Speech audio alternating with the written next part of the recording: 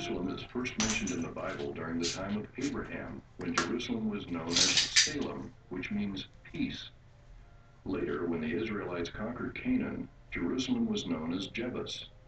Although Jebus was considered impregnable, David and his men conquered it by the power of the Lord.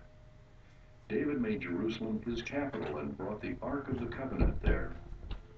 David's son, King Solomon, built the first great Jewish temple there around 953 BC.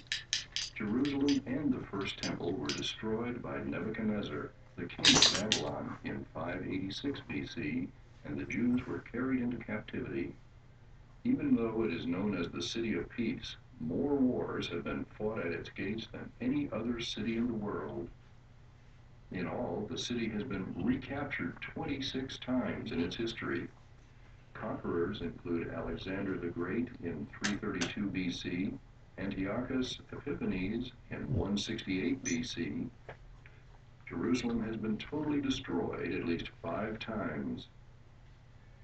More prophecies have been made concerning Jerusalem than any other place on earth, and each prophecy has been exactly and literally fulfilled. For example, near the end of the 8th century BC, Isaiah predicted that the Assyrian king would not conquer or destroy Jerusalem, although it seemed certain the city would fall.